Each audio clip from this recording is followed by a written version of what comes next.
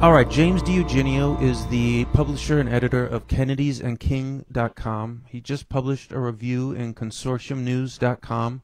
That's Robert Perry's website, called The Post and the Pentagon Papers, a review of the new film The Post. Before we start, this is published in Consortium News. Do you want to say a couple words about the passing of Robert Perry? Yeah, yes, I would. It's a real loss for journalism. It's a real loss for people who are interested in alternative, sources of information. And I think it's a real loss, whether we know it or not, for this country, because in my opinion, Robert Perry was the finest journalist in America for about the last 20 years. And they're really, come on, there's other people who have bigger names, like Bob Woodward, and Seymour Hersh. There's other people who have much wider circulation, like Michael Isikoff. But there was no one, in my opinion, who could match what Bob Perry did in about the last 20 years. And by the way, I should say before that, because if you take a look at the stories he broke when he was working in the mainstream press, it's really a very impressive list, going all the way back to Reagan's illegal war in Central America, to his discovery of drug running by the CIA. He was the first guy to write about that with his partner, Brian Barger. He really went after the Iran-Contra scandal. And he was the best journalist, I believe, on the October surprise. And he was the first guy to link Iran-Contra with the election of 1980, tracing the arms shipments back to the whole October surprise thing, showing that although that they went under separate names, they were actually connected. Bob, he worked for 3 mainstream organizations. He worked for the Associated Press. He worked for Newsweek. He worked for Bloomberg News. And that, all told, was about a period of 10 or 12 years. All right? And he did amazing work. Then he just decided that American journalism had become so polarized, had been so much enthralled to the neocon movement that had taken over both Washington and the media, that you just couldn't do honest work anymore. So that's when he decided to go out on his own and started first a paper magazine called Consortium News, and then he turned that into a online magazine. And he started this, he cashed in his retirement fund. All right. And I think he started in 95. And at the time of his death, which was just a few days ago, he was still going strong. He published it for about 22, 23 years. He did not take advertising. None at all. He survived on his fund drives, all right, from the people who appreciated his kind of journalism. And there were quite a few people. And I owe a lot to Bob because he published my first movie review back in 2011 when I did a review of Clint Eastwood's J. Edgar. That had been turned down by Salon. So Lisa P. said, why don't you try Bob Perry? So I sent him the article, and before I knew it, it was up. You know, is up on his site. You know, and so since then I did several articles. Well, not several, more like 20 or 30. You know, most of them film reviews, but also book reviews.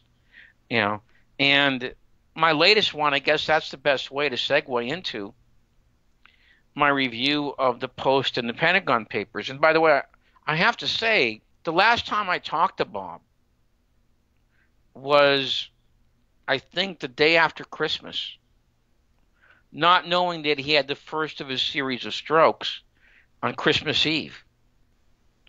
It ended up that he died of pancreatic cancer. You know, even though he had regular checkups, I guess they couldn't detect it. Now, I really, really hope, I think his son and Kelsey are going to try and make it a go. They're going to try and keep it going. So I really hope everybody who's listening to this, please go over there. And if you like it, and I don't see how anybody who's listening to this couldn't like it, go ahead and contribute whatever you can. All right? And become, you know, part of that group, because there isn't anything like it, in my opinion. None of these other, you know, the great promise of online journalism was pretty much stillborn.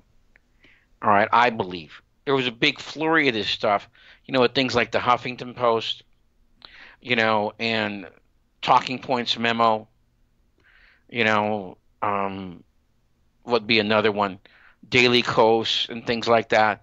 And in my opinion, none of them ever fulfilled, you know, what we hoped they would. All right, none of them. And which, of course, you know, I've said in other forums, the paradigm, the high point of American journalism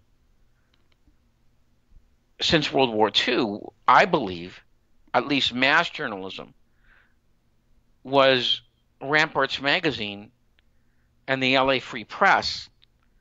And none of those things that I mentioned ever came close to it. You know, Bob was the only person who came close to it, because for him, there was no taboo. There was nothing sacred.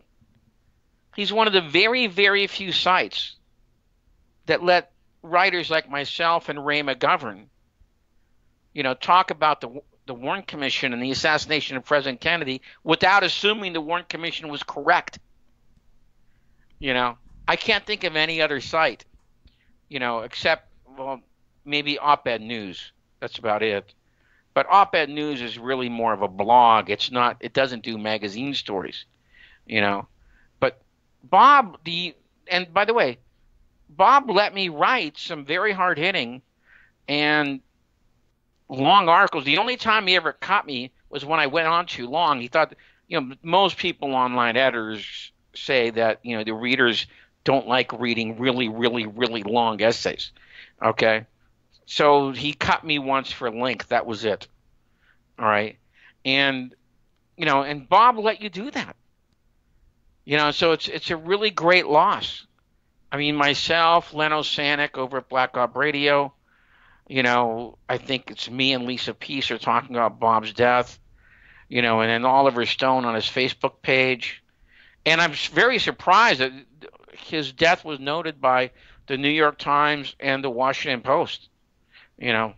But it's a very severe loss to the United States. And I just hope the Consortium News survives. I really do.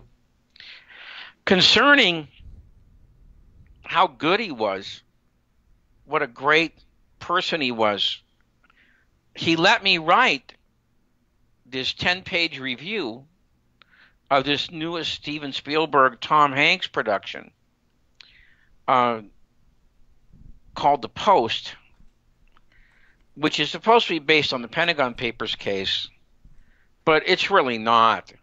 And when I heard it was coming down the pike, I called up Daniel Ellsberg, and I asked him, I said, is this going to be based upon you?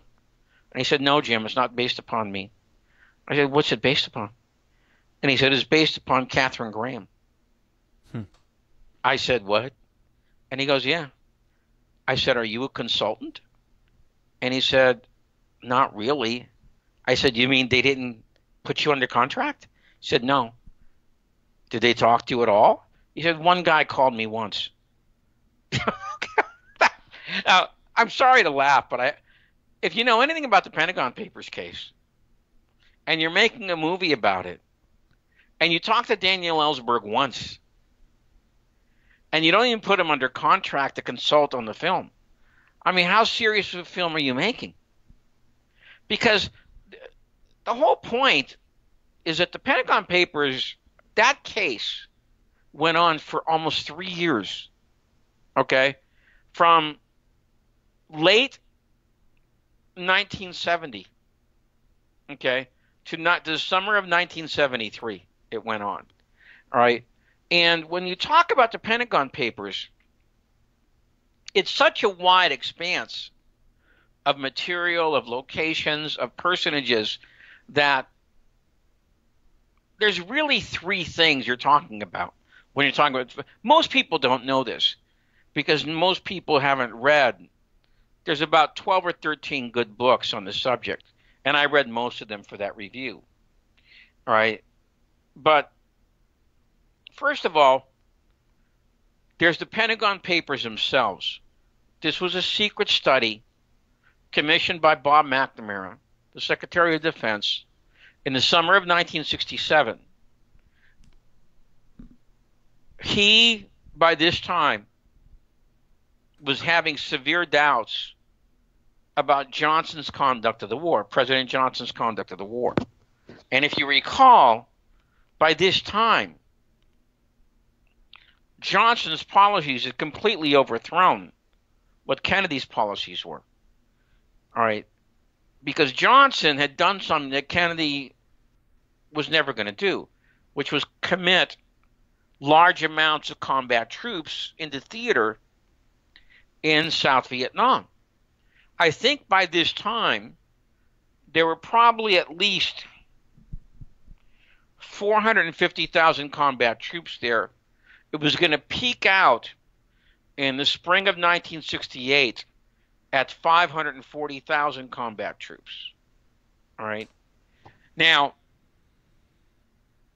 there's a lot of reports about the conflict that was beginning between Johnson and McNamara at this time.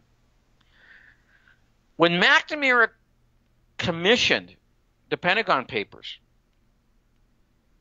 one of the reasons he labeled them top secret was that he didn't want Johnson to find out about them, because he knew that they would get terminated. All right. And so the chain of command on the Pentagon Papers was from his deputy, John McNaughton, to McNaughton's assistant, Morton Halperin. And then Morton Halperin assigned Leslie Gelb, the research analyst, to conduct the day-to-day operations of putting together this encyclopedic study. It came out that it's really a total of 49 volumes. Most people, including myself, thought it was 47. But there's actually two more volumes that were found. All right, so it's really about 7,000 in this entirety. It's about 7,500 pages, and it's a combination. The way it's constructed is that it's a combination of narrative, telling the story of American involvement going back to 1945, studded with documents throughout, proving the facts in a narrative. I think a good estimate would be that it's about 4,200 pages of narrative with about 3,300 pages of documents. All right, proving the story itself. Now, this went on for 18 months. And I think one number I saw is that Gelb eventually employed 91 researchers to write the Pentagon Papers. And one of them was Ellsberg. All right, so that's one of the ways that Ellsberg knew about it. All right. If you've ever read the Pentagon Papers, and I strongly recommend you read at least a summary of them. There's a good summary that just came out which is the New York Times, what they printed, which was, I think, 5 days of stories, 3 days before they were sued, 2 days after they were sued. But it still comes to about 700 pages. Because at times, their articles were very long, as opposed to the Washington Post articles, which were about 1/3 the length of the New York Times articles. All right. And that's a good summary of them. All right. You can also buy a CD, and which has all 49 volumes of them.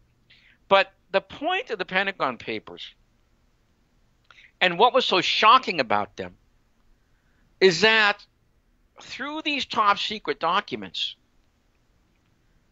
they proved what many people, especially the leftist intellectuals, suspected, that the American people were being lied to about this war from the beginning. You know, there's one absolutely sensational document in which McNaughton, in 1966, tries to justify Johnson's escalation of the war. And he says it's 10% to help Vietnam, it's 20% to avoid Chinese expansionism, it's 70% to avoid a humiliating defeat. In other words, the reason we were unleashing Rolling Thunder, the greatest bombing campaign in the history of mankind, was so that Johnson would not lose the war. And by the way, that was Nixon's reason too, when he took over. He actually said that to Bob Haldeman. I will not be the first American president to lose a war. So in other words, all these people, and you're talking literally millions of people, had to perish because Johnson and Nixon didn't want to be the first presidents to lose a war. Well, of course, if the American public would have known that, they probably would have impeached them. But this was one of the secrets.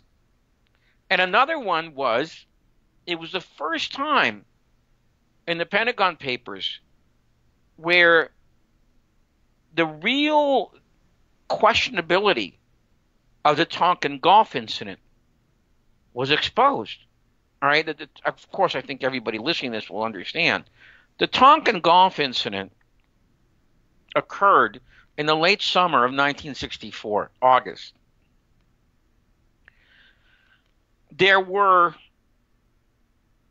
It took place over 3 nights. By the third night, there were 2 American destroyers involved, the Turner Joy and the Maddox.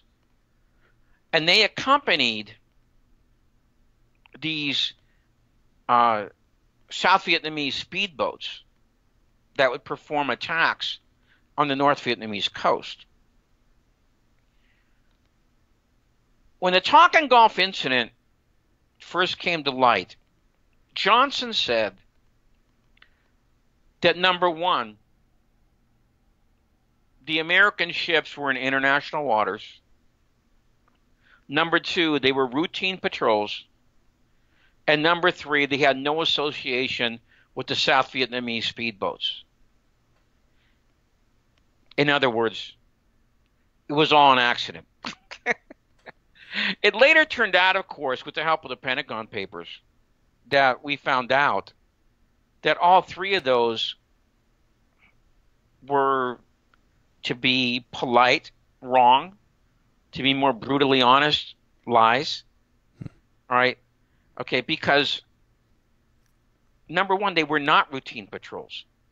They were going up and down the coast of North Vietnam because those destroyers had special electronic equipment that were trying to find radar stations and targets. They were in conjunction with the patrol boats, who would then attack them and find out more information about things like radar. And some of the time, they were not in international waters.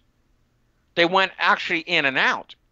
It later turned out that, and I think this is on the Pentagon Papers, both McGeorge Bundy and George Ball admitted that they were provocations. Now, Johnson said that there were 2 attacks on the American destroyers. Well, that was false too. The second attack did not happen. All right. And the first attack consisted of 1 bullet through 1 hull. Okay? Now, what kind of a president goes to war when not 1 American life was taken, not 1 American casualty happened, when you had 1 bullet through 1 hull, and it was you provoking the attack? But that was another revelation in the Pentagon Papers, that Johnson, although he ran as the peace candidate and he tried to caricature Goldwater as the unrepentant hawk, Johnson was actually planning to enter the war. He was planning to break with Kennedy's policies. All right, that was also first exposed in the Pentagon Papers. So that's, when you talk about the Pentagon Papers, there's that. There's this encyclopedia, this massive, almost invaluable for its time, okay, multi-volume exposure through top secret documents that we're never supposed to see the day, and that Ellsberg got possession of. All right, now, so that's one thing. The second thing when you refer to the Pentagon Papers is a Supreme Court case. This was caused by Ellsberg and his friend Tony Russo, who decided that they had to copy the Pentagon Papers and get them to the public. When the study was completed, which I think was at the end of 1968 or the beginning of 69, 2 copies, there were 15 copies, 2 copies went to Rand Corporation, where Ellsberg and Russo worked. All right. And Ellsberg, of course, knew about them. He got permission from, I think, Morton Halperin, because I think John McNaughton had passed away at this time in a car accident. And he got permission from Morton Halperin, who used to, when he worked at the Pentagon, which Ellsberg did, okay, he worked under Halperin. And so Halperin allowed him to read them. All right. He never allowed him to copy them. All right. And but he knew where they were. And so he smuggled them out. All right. And he and his friend Russo, Anthony Russo had a girlfriend at that time named Linda Sine, who owned an advertising business in L.A. And they had a copying machine. They didn't want to go to a public copying place, of course, for obvious reasons. And so they, night after night, week after week, month after month, they copied this set of the. I think they ended up copying 45 of the 49 volumes. All right, and they copied those because, see, what's so interesting about Ellsberg is that he began as a hawk. All right, he was a hawk in the Vietnam War. He had served in the Marines for, I think, 3 years, graduated from Harvard. I think he ended up getting a PhD in economics, all right, and was working at Rand Corporation. You know, and as time went on, and he began to see these conflicting reports about Vietnam, he volunteered to go over there, which he spent 2 years in Vietnam. And it was that 2-year experience which showed him that the war was hopeless, that it was a complete fraud, that the government of Saigon that we were propping up could never win the war. You know, that lives were being snuffed out, you know, mostly on the Vietnamese civilian side, in a cause that was simply never going to have any kind of fruition. All right? There's all his book, I can't recommend enough. His 2002 book, Secrets, is a very good book. You know, if it's there's about, like I said, 13 books on the Pentagon Papers case. His is one of the very best. All right. If you want to learn just about the Supreme Court side of it, James Goodale's book is the best, Fighting for the Press. So once he got the volumes and copied them, he brought them to Washington. And he went to 4 politicians, hoping that they would read them into the congressional record, because he thought that would protect him, because through the free speech and debate clause in the Constitution, you cannot be questioned if you're a senator or congressman about where you got information that you spoke about on the floor. Well, for one reason or another, and you can read his book to find out, Senators Fulbright, Mathias, and McGovern all turned him down, as did Congressman McCloskey. So then he decided, well, I don't want to do this, but it looks like I'm going to have to. And so he went to his friend Neil Sheehan, who we knew from Vietnam, who was a reporter for the New York Times. He invited Sheehan to come up to his place in Cambridge, because by now he had quit his job at the Rand Corporation, and he had gone east to work at MIT on a teaching fellowship. So he calls his old friend Neil Sheehan, who interestingly was also turning on the war. He had been a hawk, all right? And he had now gone through a metamorphosis in 70 and 71, like David Halberstam had done also, all right? And they now were seeing that what they wanted to happen, which was more American involvement, which Kennedy did not want to do, and they had both criticized Kennedy for not committing combat troops and more ordnance to the theater. Well, they got their wish in spades with Johnson, and they saw that it was a terrible mistake. So now they're both trying to atone for what they had done. And so by 71, Sheehan had now become a dove, and he now was working at the New York Times. Ellsberg invites him to go up to Cambridge, looks at the papers. He does this for more than one weekend. And then Ellsberg was leaving for a vacation one weekend. He made a mistake, gave Sheehan the key. And of course, David, any curious journalist, what do you think he did? Right. He copied the papers. All right. When he wasn't there. All right. And by the way, he didn't tell Ellsberg he had done it. Oh. All right. So, and he wouldn't return his calls when Ellsberg tried to call him.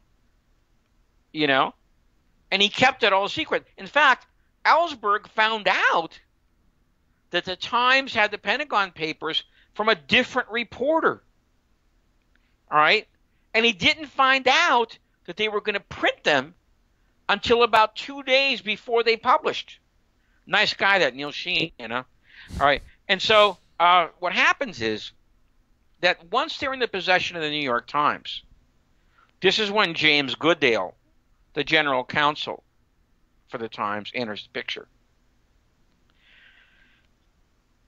He had heard in March that the Times had come into possession to a veritable pile of classified material. And we're talking now 71, and Nixon's president. He suspects that even though the Pentagon Papers don't mention Nixon because they stopped in 68, that Nixon would do something about this, because Nixon and his vice president, Spiro Agnew, had declared an informal war in the media. All right. Now, I mean, it was pretty bad what these guys did. All right. If you recall, Spiro Agnew and his calling the press nittering nabobs, and attacking these media empires of the New York Times and the Washington Post, and and trying to challenge licenses in for the Washington Post Newsweek organization in Jacksonville, etc. So Goodale had a really good idea that the Nixon White House was not going to accept this, even though it really didn't concern them. So he started mapping out a defense, in case they were sued. All right. So what happens now is that there's a great debate inside the New York Times between the reporting side and the management and lawyer side. All right. The reporting side, led by managing editor Abe Rosenthal, wants to publish. Most of the executives and their legal counsel say no. Abe Rosenthal threatened to resign, and he said several of these reporters are going to resign also if you don't print this stuff.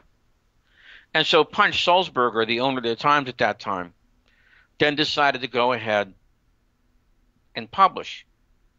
Now, leading up to that, I think June 13th, 71 was the first story. There was top secret security at the New York Times because they thought the FBI was going to raid the building. And they had actually placed a reporting team in 2 different hotels. All right? Because they were that worried that the FBI was going to swoop down and take the classified documents away. And in those secret hotel rooms, there were security guards all along the hallway. That's actually in the film, The Post.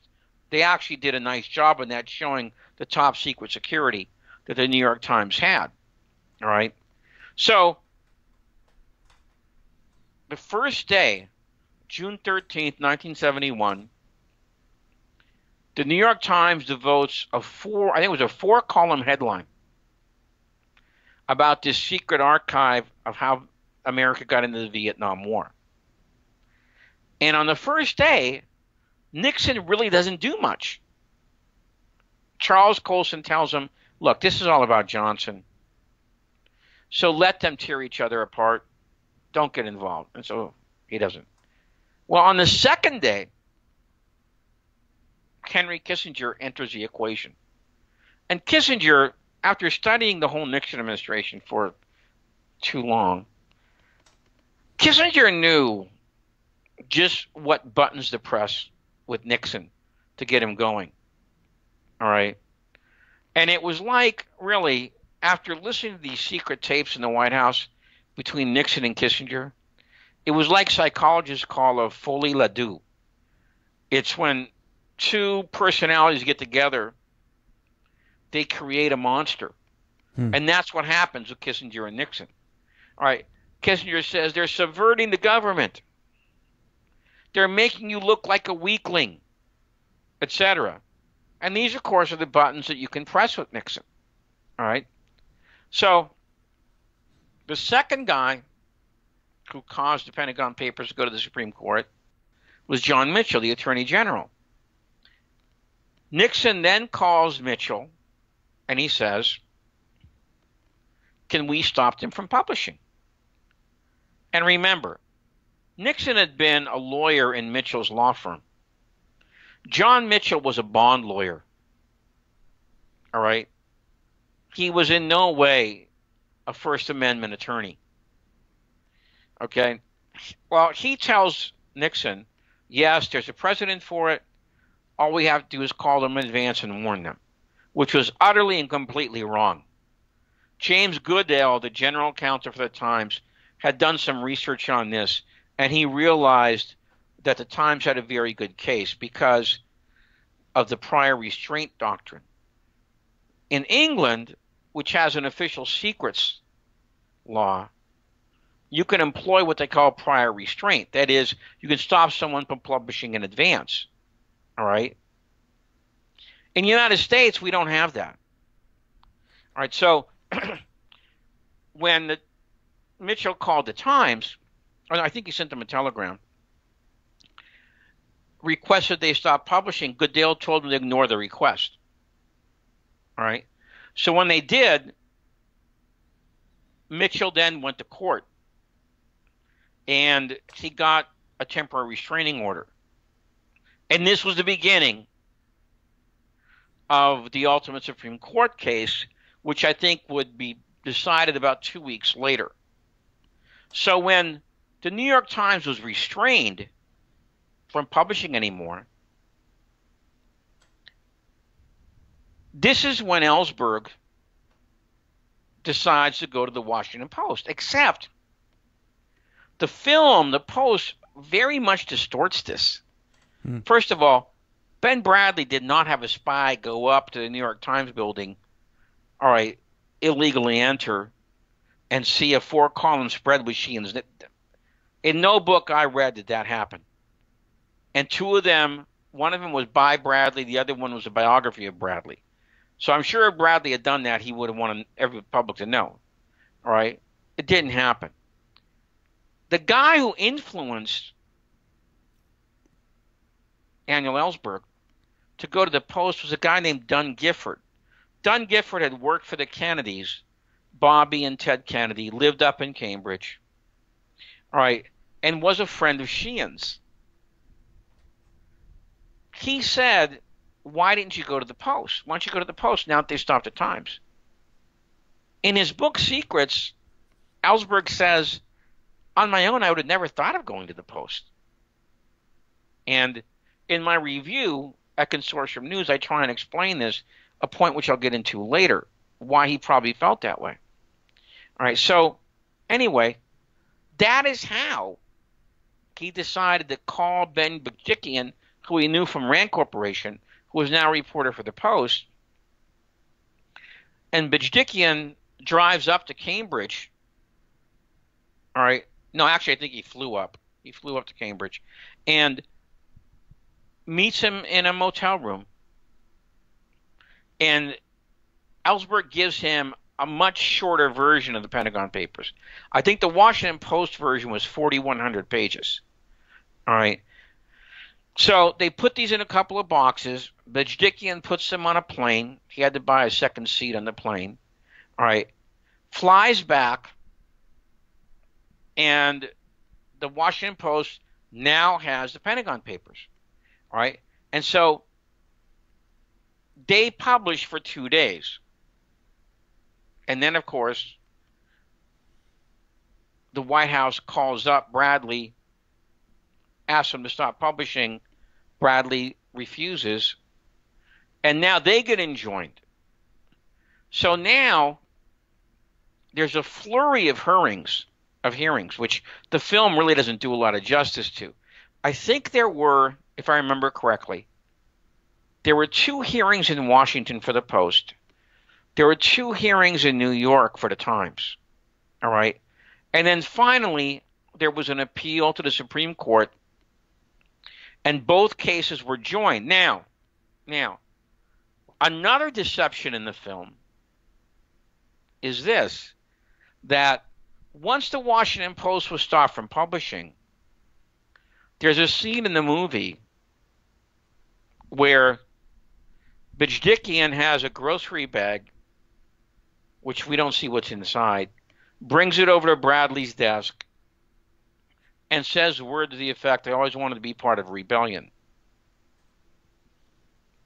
Well, Bradley, played by Tom Hanks, takes it over to Graham's office, and he starts taking out all these other papers who now have stories from the Pentagon Papers on their front pages. I think there were eventually 19 newspapers that got the Pentagon Papers. And Bradley in the film says, "Son, look what you caught." This was really kind of sick when I saw this. The idea that somehow the Pentagon Papers got out through Katharine Graham is ridiculous. You know, once the court enjoined them, they couldn't do anything with the Pentagon Papers. It was Ellsberg and his group of young students, some young professors up in Cambridge, who now, with Dunn Gifford, got together and they started sending out the Pentagon Papers again to all these other newspapers. All right, and another thing the film leaves out is that there were two other newspapers that were enjoined by the Justice Department and were in court, and I think they were the St. Louis Post-Dispatch and the Boston Globe. So there were a total of 4 newspapers who were sued. All right, but they couldn't stop it because Ellsberg and his volunteer group, who he has chosen to remain secret all these years, but one guy volunteered, historian Gar Alperovitz, recently volunteered, and he admitted he was part of that group, that got them all out to these other publications, where it became kind of hopeless, to stop it. And then, of course, he finally did find a senator, Mike Gravel from Alaska, who agreed to read the Pentagon Papers into the congressional record, that's a story in itself, because Gravel was like not a senior senator at all. He was on this lowly committee, I think the Buildings and Ground Committee. He got the Pentagon Papers, realizing that almost nobody was there from his committee that night. I think he started like at 7 p.m. And knowing there would be no objections, he started reading them into the record. The word got out. He had his staff start copying things, gave them to the press. He almost collapsed by about 11 o'clock at night, and he made a motion to commit the rest of the Pentagon Papers to the congressional records. Since there was nobody there to object, it, of course, passed. And that is how the Pentagon Papers actually got into the congressional record. It was Mike Gravel. Right? And this, by the way, that was the night before the Supreme Court decision. So really, in essence, what Mike Gravel did was he kind of made the Supreme Court decision a little bit superfluous, because once the Pentagon Papers were transcribed, Gravel tried to find a publisher, which he finally did up in Massachusetts, Beacon Press. All right, and they published what has come to be known as the Gravel version of the Pentagon Papers. But the Supreme Court ended up ruling for publication. The New York Times lawyers were two superb First Amendment attorneys. The late Alexander Bickel, a Yale law professor, and a guy named Floyd Abrams, who's still alive, by the way, of the giant law firm in New York, Cahill Gordon, who I interviewed in advance of that review. And they did just a wonderful job. The Washington Post didn't like their firm, and they fired them within the next year. All right, but Bickel and Abrams did a very nice job, defending the right to publish without being prior restrained in America. All right, and that case is held up very well, I would think. When I talked to Abrams, he said, I think it's held up pretty well myself. And so that was the other angle. That was the Supreme Court case and the Mike Gravel case. All right, that's another part of the Pentagon Papers. The third part of the Pentagon Papers is the criminal case which Nixon and Mitchell tried to prosecute in 2 locations. One was in Boston, and one was in Los Angeles.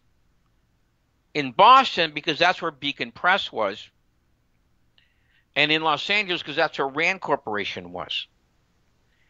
The one in Boston, the criminal action in Boston failed because Nixon and Mitchell tried to prove a conspiracy between Beacon Press, Gravel, the circle that was around Ellsberg, and Neil Sheehan. It didn't work because Gravel was protected by the free speech and debate clause. Plus, a number of witnesses refused to testify. Mitchell threw one guy in jail. He still wouldn't talk. until that one collapsed. The one in L.A. indicted Ellsberg and Russo. It ended up that they indicted Ellsberg on 11 counts of theft and conversion and 3 counts for Russo, a combination of 115 and 35 years, respectively. So if it would have been the maximum, they would have been in jail for 150 years. All right. A guy named Stanley Scheinbaum, a very famous liberal philanthropist in L.A., raised the money for their defense, which cost $900,000. Today, that would be about $7 million. There was no way Russo and Ellsberg could have paid for their defense. All right. That trial, which, it's incredible to me how that trial is ignored. But at that trial, and hardly anybody knows this, John Kenneth Galbraith testified. McGeorge Bundy testified. Arthur Schlesinger testified. Arthur Schlesinger, in something that was just terribly overlooked, testified that if Kennedy had lived, there would have been no Tonkin Gulf. There would have been no insertion of combat troops. There would have been no rolling thunder over Vietnam. And that should have been on the front pages of every newspaper in America at that time, but it wasn't.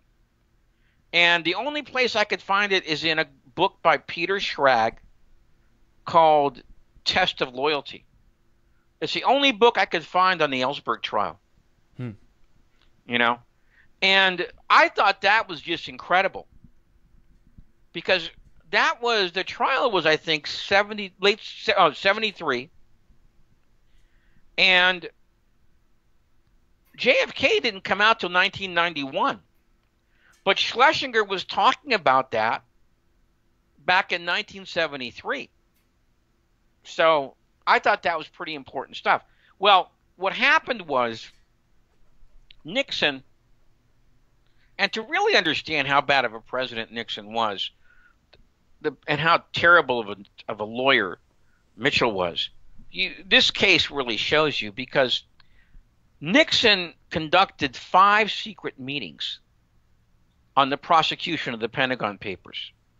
That's how bad he wanted to nail Russo and Ellsberg, because he said that they were comporting with the enemy. Yeah, this is so ridiculous. Like, the North Vietnamese did not know that the Gulf of Tonkin incident was bogus. Right. They did not know that Johnson was going to escalate the war. General Giap, before he died, was interviewed by a friend of mine, Manny Kang, through his son. And he said, yes, we knew Kennedy was withdrawing at the time of his assassination. We understood that. And we also understood that once the Gulf of Tonkin happened, that Johnson was going to escalate the war. So the idea that is so ridiculous, that you were aiding the end. What you were doing was telling the truth to the American people for once on a war that should never have happened. But thanks to Nixon and the Dulles brothers and Eisenhower, it did. So Nixon conducted 5 secret meetings on the prosecution of Ellsberg and Russo. And what happened was that 3 things occurred that caused the case to be dismissed. Number 1, Ellsberg was illegally wiretapped. Number 2, the administration, Nixon and Mitchell, had a meeting with the trial judge, Matt Byrne, in which while the trial was in process, and they offered him the FBI directorship. All right. And what was the third thing? They also, oh, how could I forget? They burglarized Daniel Ellsberg's psychiatrist's office. All right. You know, Hunt and the Cubans and Gordon Liddy and those guys. Mm-hmm.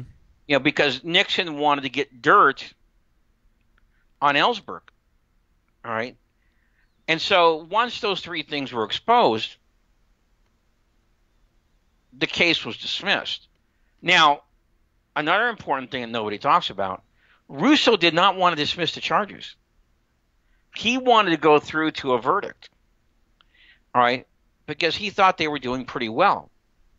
And it turned out that when they interviewed the jurors, they would have been acquitted. The tally was 7 to acquit, 5 to convict, and 2 undecided. So they would have won the case anyway. All right. So that's the third aspect of the Pentagon Papers, is the criminal trial. Now, see, what I've described to you is a very long, complex series of events in which, and by the way, in that description, I've left out probably 2/3 of the story. You know, but what Spielberg and Hanks do is they take just one aspect of it, the Washington Post aspect, which lasted 2 weeks. Like I said, the Pentagon Papers case went on for almost 3 years. You know, so they try and condense this into the 2-week interval that the Times passed off. Well, not passed off, but the responsibility for publishing went from the Times to the Post. And they never explained how and why it happened. Now, let me tell you something even more shocking. James Goodale, the general counsel for the New York Times, when he heard the film was being produced, asked to see a copy of the original shooting script. He was absolutely stunned when he saw it, because in that original shooting script, there is no opening 15 minutes which features Ellsberg and the New York Times in it. So, in other words, the original script, there was no New York Times, and there was only one scene with Ellsberg. That's when DiEugenio goes up to Cambridge to get the copy for the Post, the copy of the Pentagon Papers for the Post. And Goodale went spastic. He said, how the hell can you film a project on the Pentagon Papers and never mention the New York Times and make Daniel Ellsberg into a bit character? So then they changed it, and they added this prologue, which I think is about 12 to 15 minutes, which pictures Ellsberg in Vietnam meeting McNamara and Bob Comer of the Defense Department on the way back, all right, going ahead and copying the Pentagon Papers, okay? And that opening sequence takes about 12, and by the way, it's the best part of the movie, if you ask me, all right? You know, and guess what? It would have never been there without James Goodale. Okay, so that's the kind of film it was going to be. Now, my other objections, which I brought out in my review, and by the way, my book is coming out in a few weeks called JFK, The Evidence Today. And I wrote an entirely new chapter, ending chapter, in which I discuss this whole Pentagon Papers and the Post thing in a much longer way. My review is about 10 pages. In the book, it's the concluding chapter, and it's at least twice as long. All right. And one of the things that they do in the film, which I think is just so objectionable, is that they manufacture a scene which comes near the end, in which Kate Graham goes to visit McNamara. And there's two things going on in this scene, which ends up being a shouting match. Graham is depicted as being surprised and stunned at what McNamara did in Vietnam. Okay? That's one part of it. And the Secretary of Defense, McNamara, ends the scene by trying to talk her out of publishing the papers because he's fearful of what Nixon will do. That is one of the most objectionable scenes in the whole film. Why? See, in my view, you can use dramatic license if the actions the characters take in the film are consistent with what the real characters did in life. But it's a violation of dramatic license when what they do in the film is completely opposed to what they did in life. First of all, there's no evidence this scene ever happened. I read about 12 books. Now, obviously, that would have been in Kay Graham's book, Personal History. All right, it's not there. Right? And she devotes all of 12 pages of the Pentagon Papers in her book, which, as Floyd Abrams told me, that shows you how important she thought it was to her. All right. Well, first of all, there's no evidence at all that Bob McNamara ever tried to prevent anybody from publishing the Pentagon Papers. In fact, like I've tried to say on more than one occasion, it was Bob McNamara who created the Pentagon Papers. All right? If it wasn't for him, they would have never been created. It was him who did that. It was him who kept them from Johnson. You know? And according to everybody involved in the project, Bob McNamara never exercised any editorship over the Pentagon Papers. And in fact, Gelb said that when he started the project, McNamara took him to his house, opened a big closet door, and gave him reams and reams and reams of documents. All right? And he said, words to the effect, let the chips fall where they may. And he told him, I'm afraid that once this story gets out, that there's going to be a lot of people saying we never had these documents. So we're going to get the jump on them. All right? So that's just an utterly false characterization in that scene in the film. And then the other thing is the idea that Graham was surprised at what McNamara did in Vietnam. Oh, my God. To show you how bad that is, you have to go back to 1964. When Lyndon Johnson took the presidency after JFK was assassinated, he knew two things. Number one, he was going to break with Kennedy's policy because, as you know, and anybody informed individual knows today, you know, Kennedy was withdrawing from Vietnam at the time of his assassination, NSAM 263, all right, which was slowly over time, in about the space of about 3 months, it was completely neutralized because Johnson decided that Kennedy didn't really know what he was doing. He did, and so he was going to go ahead and escalate the war. All right, but he knew that he would have to have the Washington Post, a local newspaper, on his side. Because at that time, the Washington Post was the #1 circulation newspaper in the capital, and it was read just by about everybody on Capitol Hill. All right. He had Katharine Graham and the executive staff of the paper over to his house, and in, I think it was April of 1964, he revealed to them his plans to escalate the war in Vietnam. Now, during the presidential campaign that year, if you recall. Johnson completely disguised what he was going to do, and he tried to paint Goldwater as the hawk. And he said things like, I will not send American boys to Asia to do what Asian boys should do, and we seek no wider war. Well, this is a bunch of baloney, all right? And Graham had to know that. But then, when he started escalating the war in 65, he sent her to Vietnam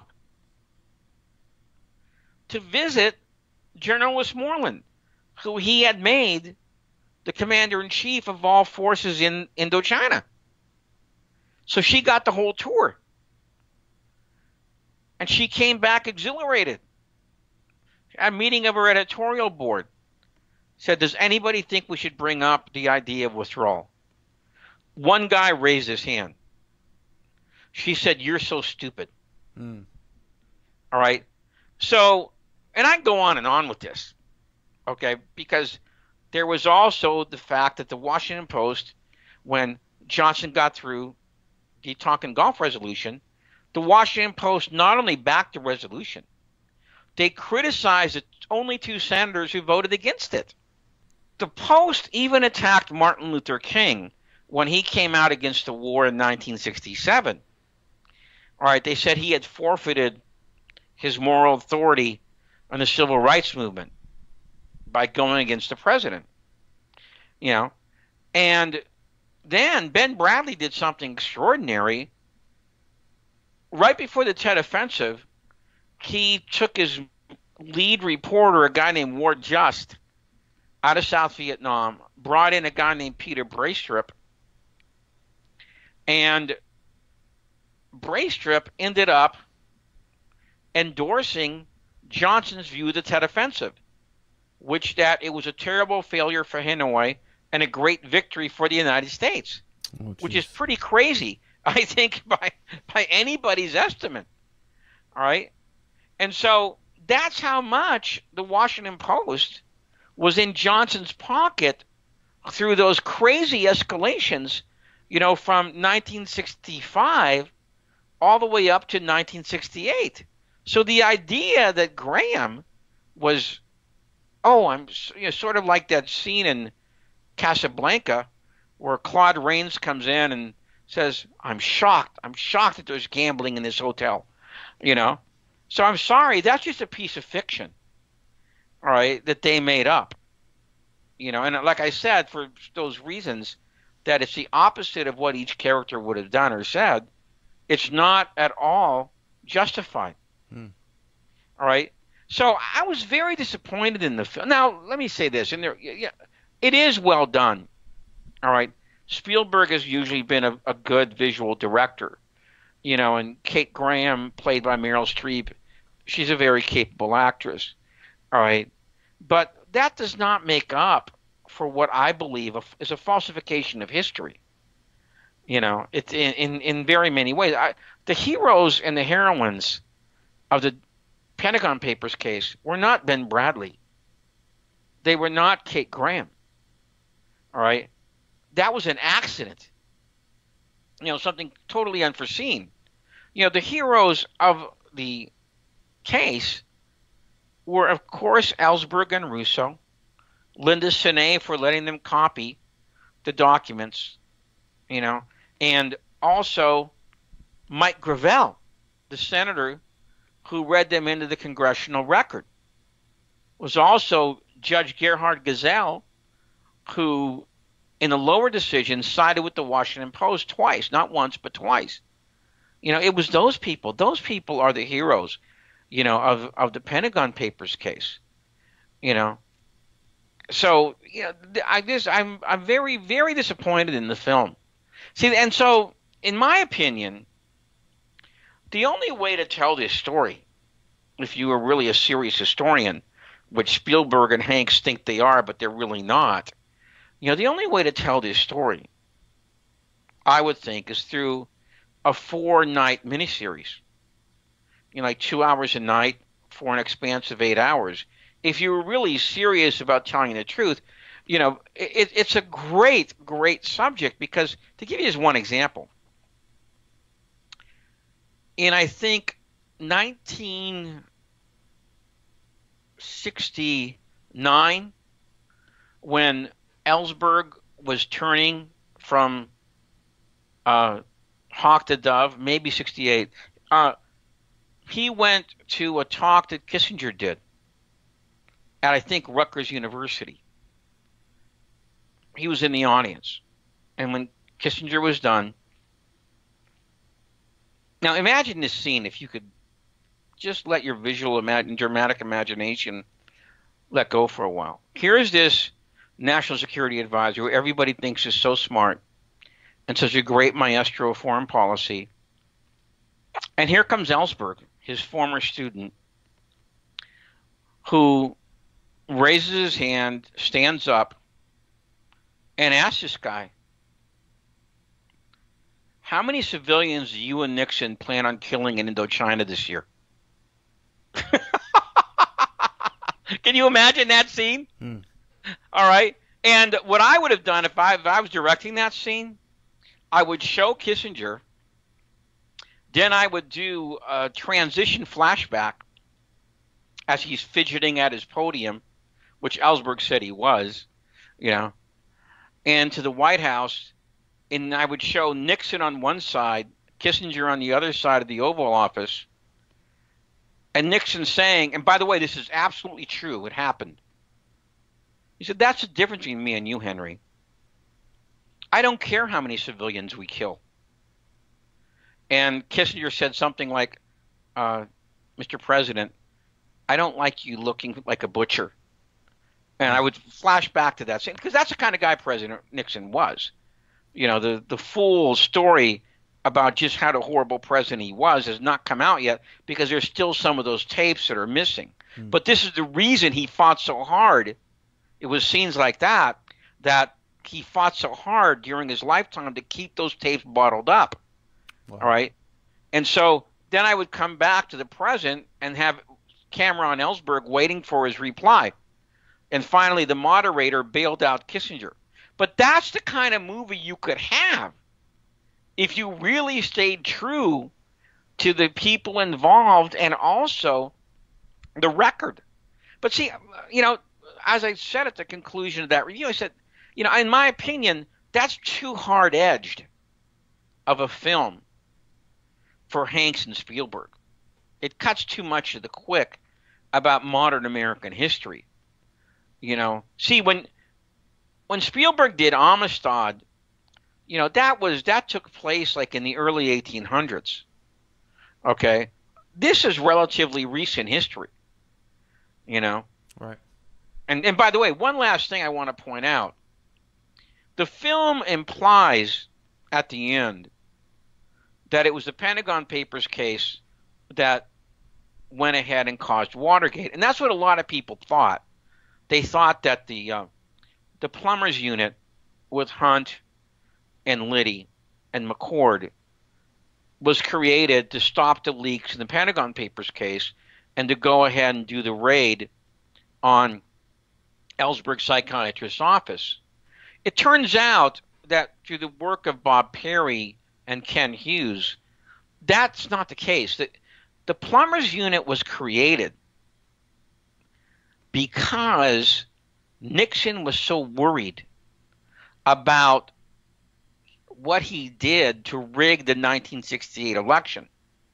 And I'm sure you know what I'm talking about, right? Mm-hmm. With Anna Chennault, okay, and Baudin, who was the South Vietnamese ambassador, and how Johnson was trying to get peace talks going throughout the summer and fall of 1968. All right, and Nixon knew about this, and he obstructed, got in contact with President Thieu in Saigon, told him not to agree to any meetings, to deprive Johnson of making that announcement during the campaign, to hurt Humphrey, who Nixon was running against. And then I think 3 days before the election, Thieu made a speech in Saigon that was carried by all three networks, NBC, CBS, and ABC. And you're probably old enough to understand back then that was it. You didn't have this proliferation of all these cable networks and Fox News, etc. So if you got those three networks, you got almost everybody who's watching television at the time. All right. And he made a speech in which he said he would not participate in any peace talks. And he tried to say that somehow that Johnson was sandbagging him and his cause. And that really decided the election. Humphrey was gaining on Nixon, and that put the kibosh on it. Well, Johnson suspected that that's what Nixon had done. So he put the FBI and the CIA on the trail, and they came up with proof that that was the case. And Hoover told Nixon about that when Nixon was in his transition period. And Nixon was very worried that that file would be exposed. He actually put a young staff aide, Thomas Charles Houston, on the trail of finding that file.